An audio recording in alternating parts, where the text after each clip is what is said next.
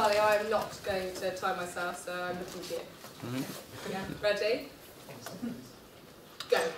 Okay, so I'm going to be talking to you about how do we effectively use TAs in the classroom. I know that they are a little bit scarce at the moment. You might not always have a TA, but when you do have them, we've got to really think about how we are maximising their use, okay?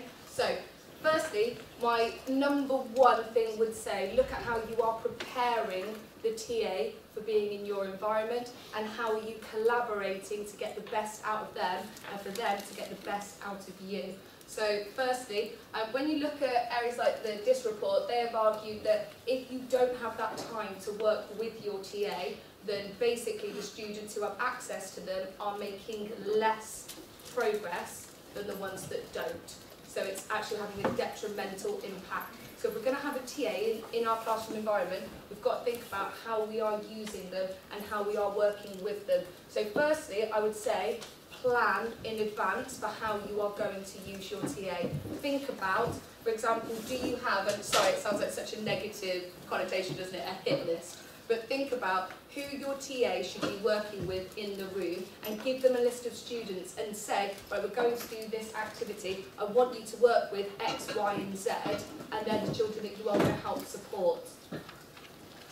Secondly, a lot of TAs have an unbelievable wealth of knowledge, especially in a very specific area. We've got two who are absolutely amazing with autism. So utilise their experience and their knowledge. Even if you just drop them an email and say, look, I'm having this problem, is it something that I'm doing that I could be doing differently? They're going to be really effective with things like differentiation. They can give feedback on a resource that you've made. They can help give feedback on a lesson, on a task. So use what they're seeing and use their experience and their expertise. You might have a TA that's assigned to your class or a specific student.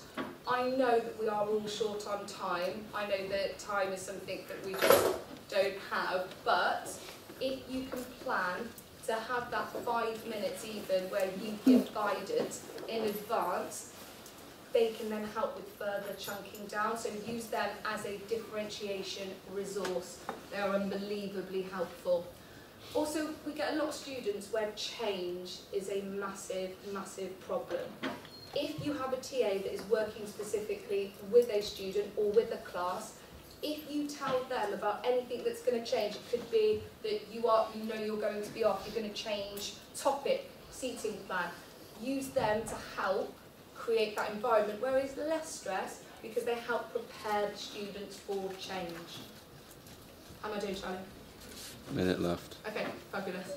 Okay, so what we don't want to see and what we don't want to use is this Velcro TA model. All of the... I read it wrong.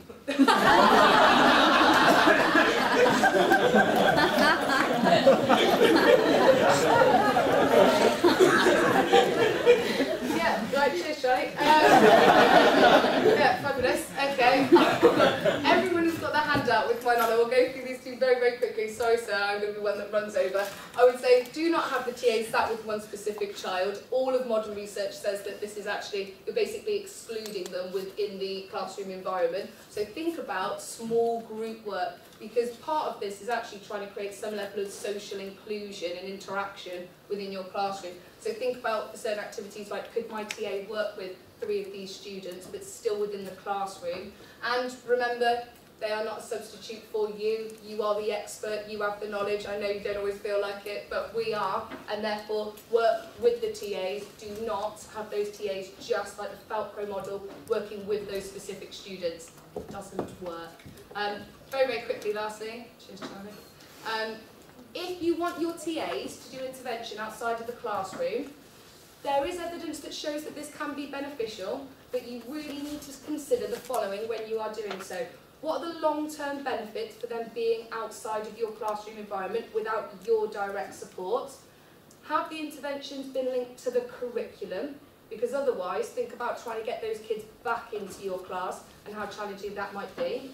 Work with the TA so that they are sure on what programme is being developed, and have clear targets so that the TA and the students are aware of what they are trying to achieve being out of the room. And then lastly, make sure that this time outside of the class is short. really you should be looking at like as a maximum 6 weeks and then review so that they can get back into the class. Thank you very much.